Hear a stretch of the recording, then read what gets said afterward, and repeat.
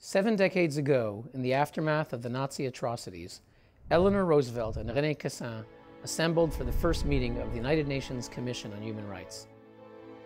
The founders had a dream to reaffirm the principle of human dignity and to guarantee fundamental freedoms for all. But over time, dictatorships hijacked the world body. Sudan, whose leaders wanted for genocide, was a regular member of the Human Rights Commission. In 2003, the murderous regime of Libya's Muammar Gaddafi was elected as chair. 1946, Eleanor Roosevelt. 2003, Colonel Muammar Gaddafi. This was the final straw.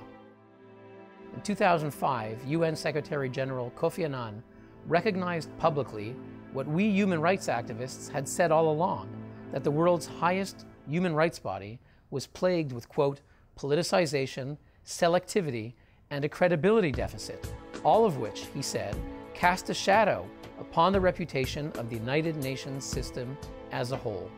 At Kofi Annan's initiative in 2006, the Commission was scrapped and replaced with a new body, the Human Rights Council. The reformed body, it was promised, would be composed of members committed to human rights who would address the world's most severe abuses.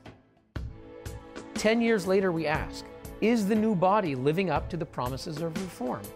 Well, consider its record in responding to gross violations. In over 50 sessions, only 14 out of 193 countries have ever been condemned by the new council, less than what even the discredited Commission had accomplished. Sadly, at the UN Human Rights Council, the majority of the world's abusers continue to enjoy impunity. In China, 1.3 billion people are denied freedom of speech, assembly, and religion. Tibetans are tortured. The Council's response? Silence. On the contrary, China was elected as a member of the Council. In Russia, dissidents are harassed, arrested, even assassinated. Vladimir Putin's regime launches bloody wars, invading Ukraine and swallowing Crimea. The Council's response? Silence. On the contrary, Russia too was elected a member. In Saudi Arabia, women are subjugated, and beheadings are at an all-time high. Saudi warplanes have killed 10,000 civilians in Yemen. The Council's response? Silence. On the contrary, Saudi Arabia too was elected a member. And faced with reports of torture in Algeria, forced child labor in Congo, attacks on dissidents in Cuba, abuse of foreign workers in Qatar, incommunicado detentions in the United Arab Emirates, the imprisonment of Caracas Mayor Antonio Ledesma and other democracy leaders in Venezuela, and arbitrary arrests in Vietnam, what has the Reformed Council done over its 10 years of existence to protect these victims?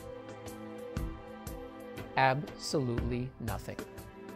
On the contrary, the UN elected every single one of these abusers as a Council member.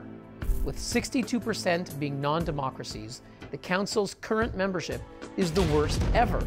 That's why victims are ignored and criminals get a free pass. But now consider where the 47-nation body is active. In the 10 years of its existence, the Council has adopted 67 resolutions against one country, Israel, which is 6 more than on the rest of the world combined. The resolutions are introduced by the Palestinians together with the Arab and Islamic states and are backed by an automatic majority. Now let's be clear, liberal democracies have their share of blemishes, and Israel is no different. It should be held to account like every other country. But when the UN acts so selectively, it fails to demonstrate a genuine concern for human rights. And so I wonder, if Eleanor Roosevelt and René Cassin were alive today, would the founders of human rights at the United Nations not conclude that their dream has now turned into a nightmare?